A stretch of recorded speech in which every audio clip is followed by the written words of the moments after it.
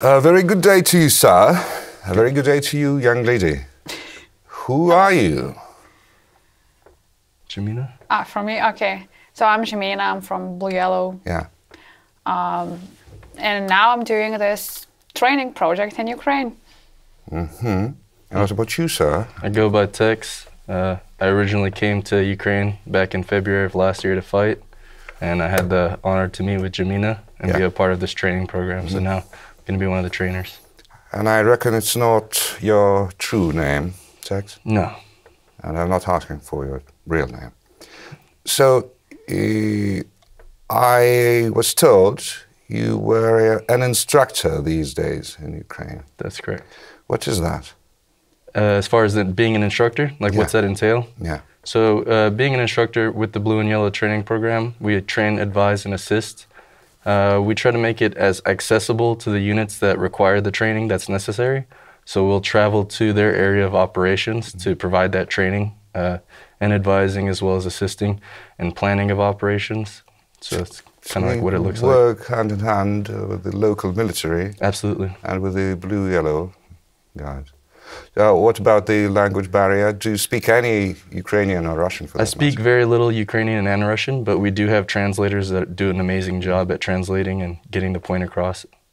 It's very important to know the language and speak without any translator, because you can make it not lost the momentum when you want to yell at somebody. I agree. To make a good impact. Yeah, but all the instructors are from NATO countries like Scandinavia, USA, so they don't speak Russian or Ukrainian, so we need to use translators. You mentioned you came there a year and several months ago in February. That's correct. Did you see any action? Well, I bet you. I was fighting in the Kyiv area, Kyiv Oblast, in the beginning of the war. And there was no Foreign Legion by that time? When I first arrived to Ukraine, February 27th, there was no Foreign Legion. Shortly after the Foreign Legion was formed, I was sent to Yavoriv and I joined the Foreign Legion there. To where? Yavoriv.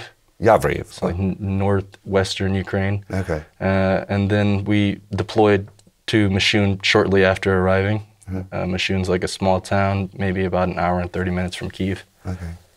So you were in Kiev in those very first hours of the invasion. That's correct. You saw a lot, I reckon. Yeah. What was the most terrifying or exciting thing to experience? I don't think that there's anything really terrifying. Like, I understood the risk when I came, so like I mentally was prepared for whatever was to happen. Just was more focused on getting the job done, pushing the Russians out, and pushing them back. Just like a simple infantryman, right?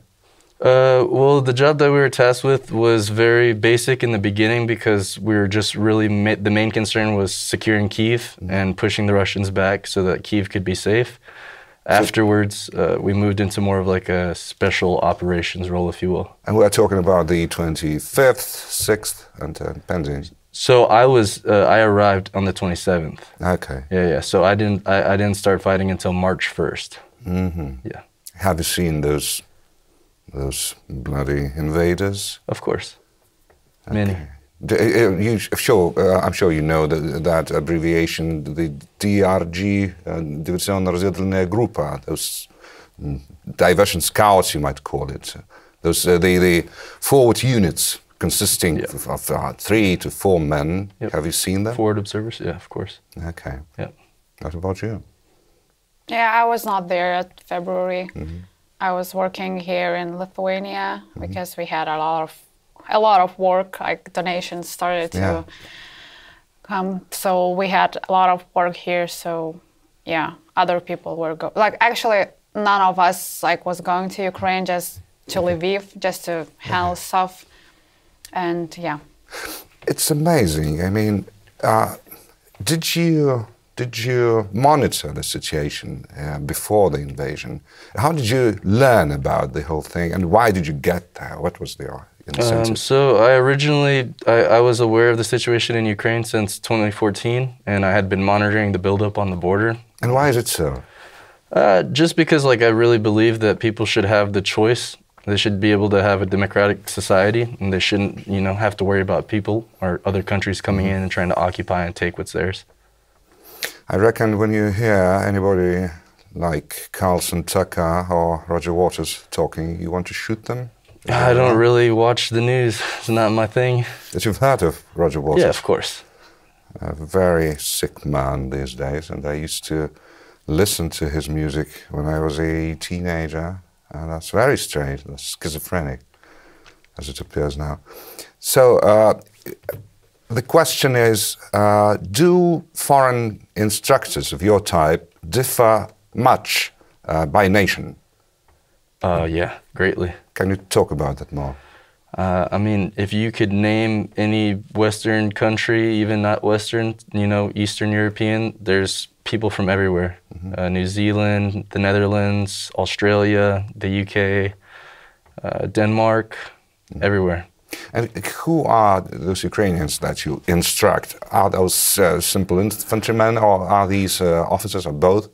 So mainly, like, our focus right now is dealing with the people who are going to be doing like the more specialized mission sets. And so we do, anyone who requests any type of training, if we're able to provide it, we will. But right now we're mainly working with like the main directorate intelligence of Ukraine, as well as like other special military units and specialized police units that are being deployed forward.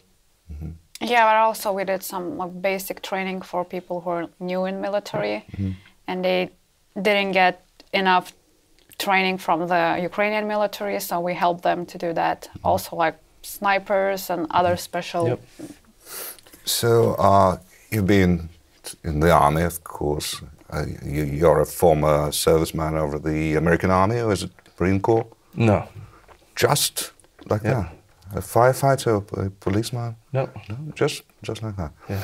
So, talking about those differences, I mean, any instructor from, say, Britain or the Netherlands do their job differently, depending on the doctrines of their country's militaries?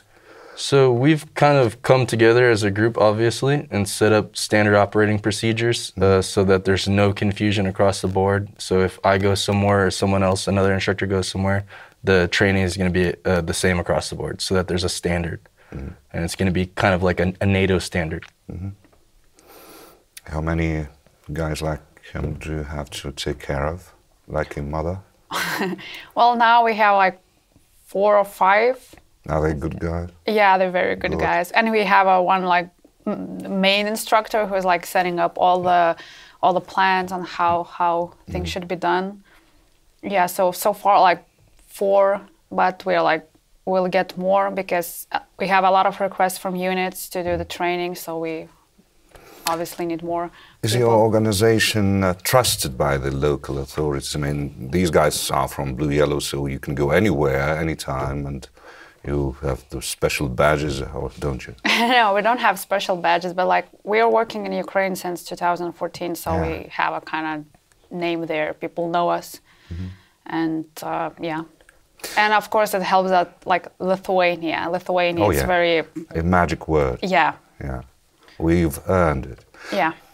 Tell me, Tex, do you see any difference between an ethnic Ukrainian Russian, I mean a loyal citizen who's eager to fight for Ukraine, but he's ethnically Russian, and a Ukrainian? Do you see those little differences? As far as in what context? I mean, should I give you some context? Yeah. In a canteen or in a trench? No, everybody that you're fighting next to is doing the same thing that you're trying to do. It doesn't matter really where they're from. A lot of the times there's a language barrier, an issue communicating, but we get the job done regardless. Doesn't matter who ethnically they identify as, but everybody's got the same mission, and that's the most important part. You see, the reason I'm asking this question is that before 2014 and before 2022, those local ethnic Russians were different types, and when the full-scale invasion began, many of them were converted overnight, and they had become true patriots of Ukraine. Yep. even though there used to be tensions between those ethnic groups in Ukraine. And that's, I mean, Putin has shot himself on the foot. 100%. He made this political nation emerge out of nowhere. Am I right? Have you noticed that? You're Lithuanian, you have to notice these things there. Yeah. Oh, well, there's actually like difference, people who are like from Western Ukraine and like Donbas region. Yeah. Those Ukrainians or like native Russians. For example, those people that we work who are like from Kharkiv or other, they speak Russian. Yeah. And they don't have any problem with that. Like Western Ukrainians are more like, we will speak Ukrainian and I will not speak with you Russian. Yeah. But those people, like they're patriots of Ukraine, but they're still like speaking Russian and they don't care about this. Like still fighting for Ukraine, but they're Ukrainians, but they speak Russian because they were speaking Russian all their lives. So like this is kind of difference. Yeah, okay. Well, a sensitive question. Have you lost anybody who had become your friend while training? Many people. Many people. Yep. How do you live with that? I mean, it solidifies my resolve. It gives me more reason and motivation to push forward. Whenever I think things are hard for me or the situation is getting tough, I just think that, you know, these people paid the ultimate sacrifice. A lot of them foreigners, a lot of the guys that I fought with, you know, unfortunately were killed. We lost some guys in January in Bakhmut that were very, very close to me. But I mean, it just, like I said, solidifies my resolve. I have no question, I have no quarrels with doing what we're doing, and it just makes me more motivated. Because we, like, when we started to do this training project, it's because we see how many people die just because lack of skills or like bad leadership decisions. So we also like, we're not just doing training for basics, but we advise and advise how to plan operations and so on, because we saw a lot of deaths just because of that. And we lost a lot of friends and people just because of that. So that's kind of like why we want to do this. Have you noticed any instances of complacency displayed by, say, senior Ukrainian officers telling you that we already know how to fight and all that stuff? That's something like that I think is probably in any military. And so, yeah, I mean, I would say that there's cases of that, but I would say for the majority, the people that are in charge, you know, they want this to be over, and they generally have the best interest in mind to keep the guys as safe as they can. Maybe not the full resource and knowledge to do so, but I think that in their hearts that's what they want. Okay. Well, the question number one in the air recently is the allegedly started attack, or counterattack, should I say. What do you know about this as of now? I know that a lot of land in Bakhmut's been taken back. I know that maybe the offensive is not in full swing, but it's definitely begun. Is it to be expected to be in full swing, considering the fact that during the Kharkiv operation and retake of Kherson, there was no such thing? It was it was of a very slow fashion. I would say that it's going to be very different. There's a lot of people that are coming in with Western training. There's a lot of people that, for example, that we've trained, so that I know that they are deploying and they're forward deployed now. And so I think that it's going to be a very big, stark contrast from the beginning of the war. A lot of the people that were fighting in the beginning of the war didn't have access to the training or the supplies that would make them more combat effective. All of those, not all of those supplies, but a lot of those supplies have now been passed down, and the guys have had time to train. And a lot of the guys that are left right now are very senior and have a lot of experience. So I think that you'll see a very big difference this year. Have you seen, and if you have, can you tell us about that, any concealed, say, radar of a F-16 or F-35? No, I haven't seen anything like that. And you wouldn't tell us either? Probably not. Okay. Have you met any Russian POW? Of course, yeah. We've taken POWs ourselves. Are they of same behavior, or do they differ? Have you talked to any one of them? Yeah, I mean, as much as you talk to someone like that, but I mean, I wasn't really concerned with talking with them, just getting them back to the counterintelligence officers so that they could be questioned. I mean, I understand, you know, what they're doing, and, you know, I have my job, they have theirs, so. But out of simple curiosity, didn't you want to ask them some question? Why the fuck are you here, for instance? I mean, I understand why they're here. They're, okay. Yeah, ordered to be there, and a lot of the times it's they go for it or you get shot by your own people. So I understand why they're there. So there's no question. Same reason that I'm there, to do my job. Okay. Did you expect them to be that savage? I mean, Russians, that cruel, that savage? I think that I didn't. You didn't? I thought that they were going to be a more modern military and that there's going to be, you know, more humane rules. I mean, I know war is not humane, but the things that happened, for example, in Bucha, in Irpin, where I fought as well. Have you seen those things with your own eyes? Unfortunately, yeah. I saw a lot of civilians, a lot of elderly children, you know, killed on the streets, their bodies left there, and they have no weapons. They're not in any type of military clothing. One gentleman was still carrying his grocery cart with food in it. Yeah. And so I did see him. And again, that solidifies my resolve, and I understand that I can't leave until the job is done. Are you aware that Russians tell their people that these things were done by Ukrainians? 100%, yeah. I understand that Russia's probably one of the best propaganda machines, and that their people like to believe what the government puts out. You were born in Vilnius, right? Yeah. So you had some Russian friends in the yard. Well, yeah. The playground, yeah? Yeah, a lot of people spoke Russian, neighbors, and even like people my age, like small kids, they were from like Russian or like Polish, Russian, Belarus families. Russian speakers. Yeah. Well, it's a sensitive question these days here. We have to protect our Russians, don't you find that? I don't know. Important, huh? Well, I mean, as long as people who are here in Lithuania who speaks Russian, or they are Russian, but they are like loyal and they like see themselves as Lithuanian citizens, so that's, yeah, of course. What about you? In the same question, did you expect the Russians from Russia being that cruel? Oh, yeah. I mean, I guess this is the difference from being from It's in our Lithuania. blood. Yeah, like, It's in our genes. Like my grandmother was a partisan, and she was imprisoned and tortured and deported. My like whole family was like that, like deported or other things. So I mean, for me, it was I was not surprised. So yeah, it's like the difference from people from Western countries. They don't get it because they didn't have this in history. So for me, it was like I was not shocked at all. TEX, how do you imagine the end of this war, both politically and militarily?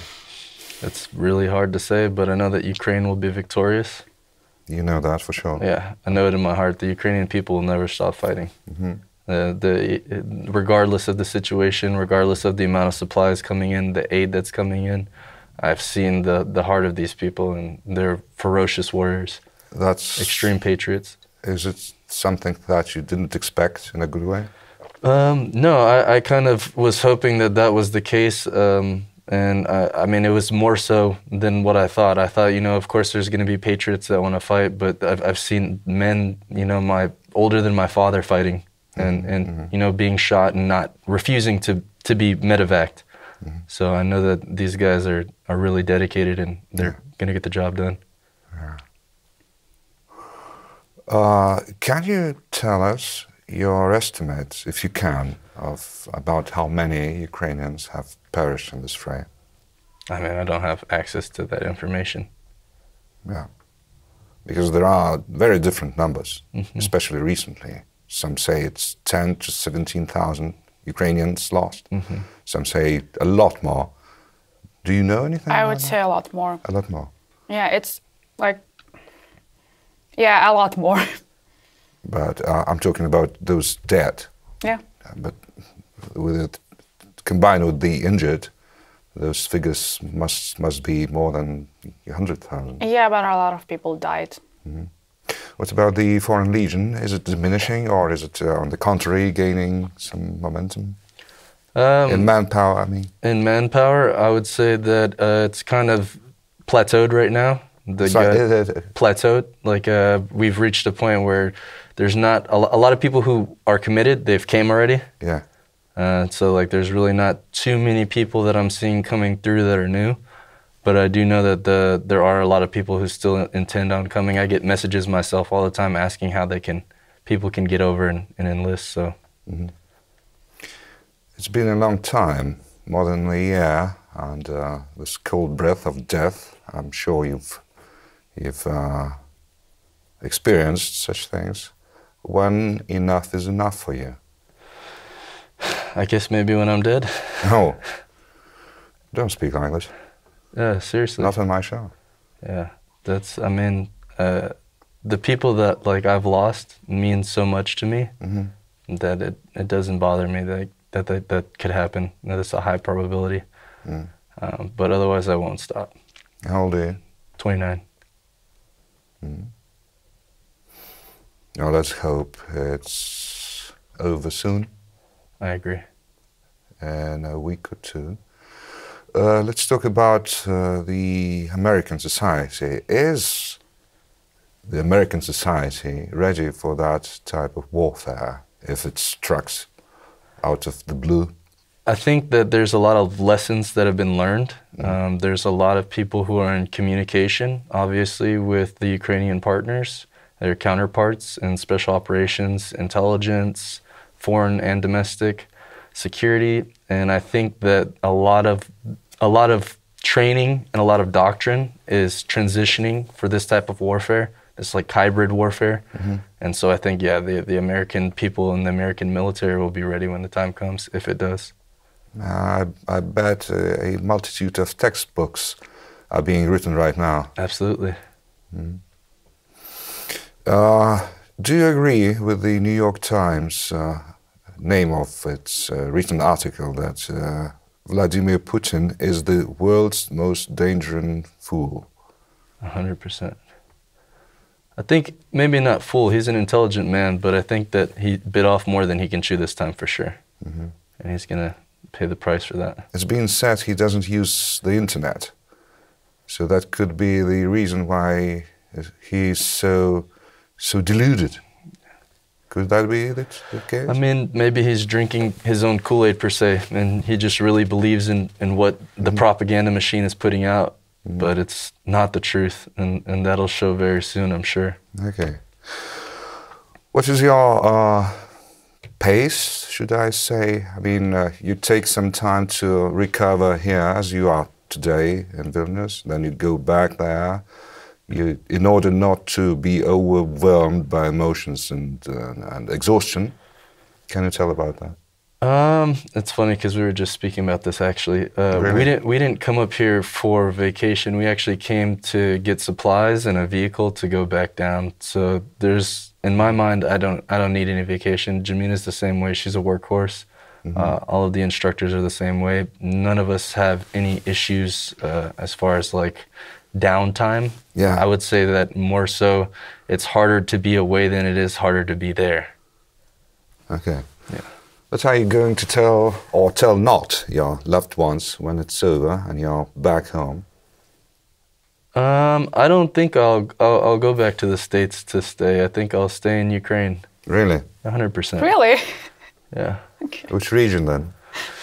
We'll see. I really like Kyiv, but also Zaporizhzhia is a very nice area. The whole country is beautiful. So I'll just, find my place. Okay. Okay. Have you learned anything about the Kievan Rus, or Rus, should I say Rus? Kiev Rus, yeah, of course. Yeah, some history. All the Ukrainians there are very, well, I mean, the Lithuanians as well are very, like they understand the history. In the United States, I would say it's not the same, unfortunately. So I learned a lot. You are a very young country, so you will gain something of that sort in the future. Yeah. Well, Have you told this man already about our huge empire that was reaching the Black Sea shore? Yeah, I did. all that bullshit about our horses drinking salt water? Just now, but No. yeah, I told him about that, yeah. Okay. What has changed in the Ukrainian military since the start of Crimea, say, since 2014, sorry. 2014. I would say the quality of the soldier has changed. The motivation has changed. I would say that there's a lot of guys who wanted to fight back then that weren't able to, that now have that opportunity. I would also say that there's a lot of guys now that were fighting back then, or who were partisans, that are extremely experienced and in-depth with combat. And I think that the big change is the combat effectiveness. The small unit tactics, planning. They're still needing to learn a lot, but I would say that just the effectiveness, the ferocity. Yeah, I remember when a full-scale war started and we were working with some units before, during the Donbas war period. They were like, it was hard for them because they couldn't fight, because it was like forbidden. And then once all started, they were not scared, they were like happy. Finally, I can fight. Finally, I can do my job. And now they can do their job and they're like happy about it and can use all the skills that they'll learn from all these 9 years of war. 9 by now. Is it, can we call this war the first drones war? I would say like the off-the-shelf drone, yeah, because obviously the drones were used in the global war on terrorism a lot, but those are You mean consumer off-the-shelf? You mean consumer drones? Oh. Exactly, yeah, Okay, yeah. So I would say that's the big change. You got to see a lot of innovation here, obviously, because of lack of supplies on both sides. So, I mean, drones in all fashions, yeah, I would say that it's going to set the tone for the future of warfare. Have you seen this recent footage of a Russian soldier given up to a drone? Yep. It's not the first case. I do believe it. It's the first I saw. Yeah. And I saw this short film where a Russian infantryman is shooting back and then he shoots himself in the head. Have you seen these things? Yeah. I have a comrade that they took some POWs and one of the guys, the Russians, decided that he was going to pull the pin on a grenade and take his own life. The others surrendered, of course, but so yeah. How much different Russian units differ? I mean, there's this Prigozhin, private company, military, and the regulars, the airborne troopers, desantniki. What about them? So in the beginning, in Mashun and in Irpin, that's who we were fighting, was the VDV. And I would say that they're a lot more professional, and obviously they knew how to use small unit tactics. Okay. They knew how to maneuver and fight. In Bakhmut, seeing the Wagner forces, it's more just like human wave style attacks, non-qualified, not very qualified soldiers. I won't say that they don't have qualified soldiers, because they definitely do have some guys that are switched on. But I would say that the VDV and some other units, obviously they're special operations, and they do a good job. But we do ours better. Judging from how much of Red Bull you have drunk by now, you are too silent, Żemyna. I know. So you are not going to get back home after the war is over, and you're going to set some ranchos in some Kyiv or Zaporizhia district? Something like that. And go for hunting in the woods? Yeah, exactly. And for remaining Russians? All of that. I think for all of us, like, Ukraine became like second home, because we're there all the time. And it's like, when I'm here, I want to be there. When I'm in Ukraine, it's like a lot of problems, a lot of stress, and I want to go back. But when I'm here, I want to go back to Ukraine. So it's like...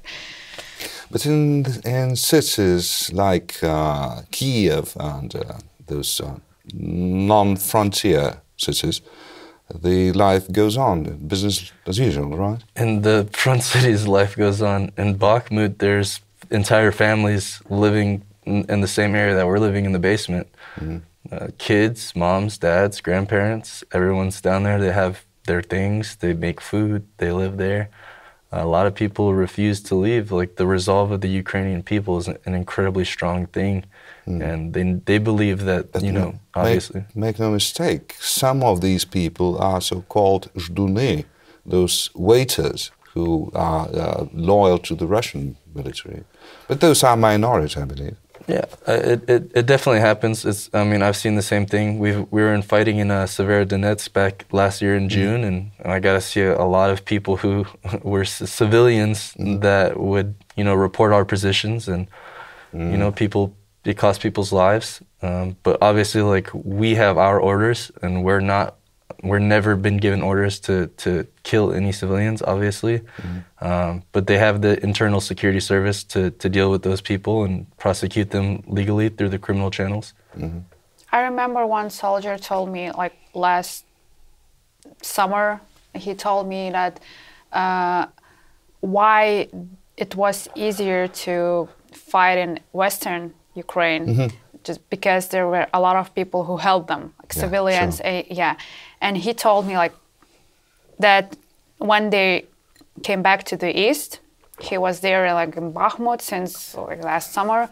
He said that I feel like occupant sometimes, because there were a lot of people who were still, like, pro-Russian or helping Russians. What is the rate of, what's the word, rotation for, say, a frontline unit, an ordinary Ukrainian unit, say a platoon? Probably, that really depends. You know, that's like above me.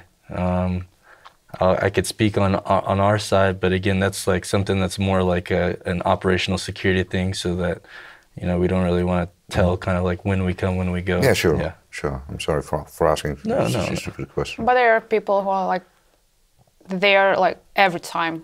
Yeah. I know some units that we work since 2016. They are, like, there all the time. Yeah. Do you feel this influx from countries such this country, Lithuania? I mean, influx of help, both in money and equipment. Oh yeah, it's made a huge. I tell ЖEMYNA all the time. Before we worked together, she was helping me in my unit, of course, in other units as well that I have friends in, and they needed things. And I could say without a doubt, the material and the monetary aid has saved lives. It's not a joke. It's not an over-exaggeration. And without that, you know, a lot of lives would have been lost. Are you tired of all this? Yeah. Yeah. Of course. But you have Everyone Red is Bulls, tired. Yeah, so exactly. Okay. Yeah, this I learned from Ukraine. I'm somewhat sure you won't get back to this country when everything's over. You will live next to him somewhere in Ukraine. I don't know. I never thought about it. Yes, you have. No, I don't want to live in Ukraine for my whole life. I don't know. I like Lithuania. I like it here, but I don't know. It depends on circumstances. Let's talk about politics. What do you think about China?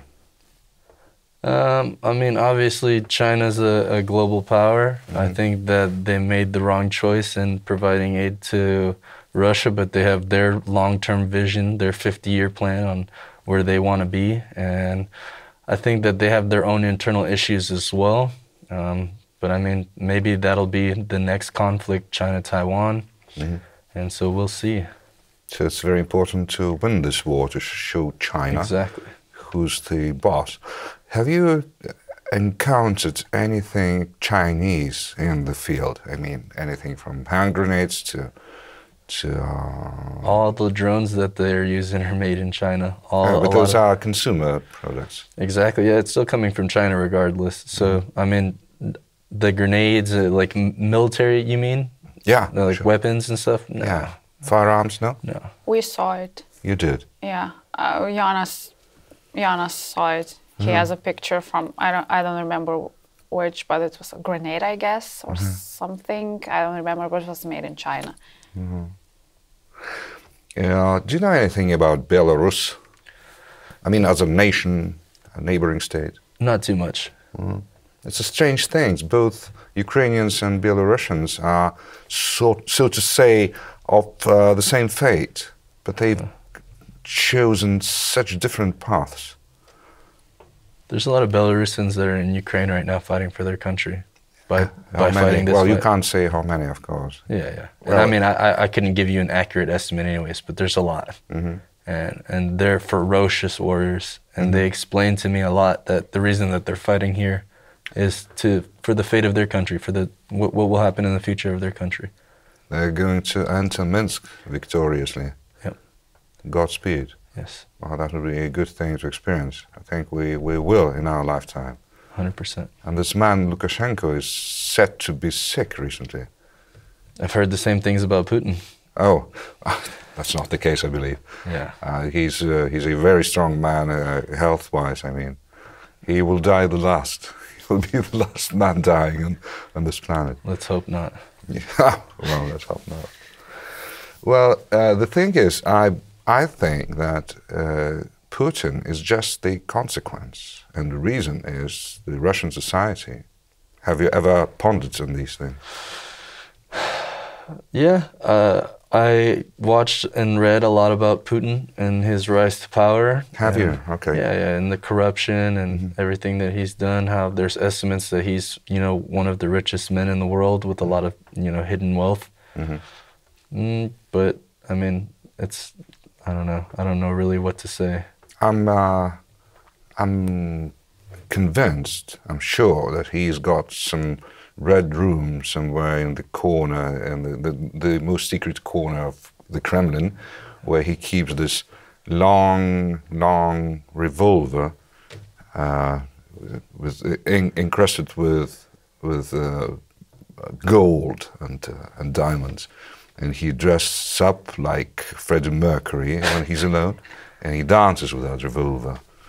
Don't you think? Something like that. Well, guys, it was a pleasure to have you here. If you have something to say to boost our morale here, so be my guest. Glory to the heroes and glory to Ukraine. Can you say that in Ukrainian? Herom slava. Slava Ukraini. Slava Ukraini. Thank you very much. Take care of yourself. You take care of him, and you take care of her. Of course. And, I mean that. Become victorious and in one piece. Okay. Thank you very much. Thank you. Thank you.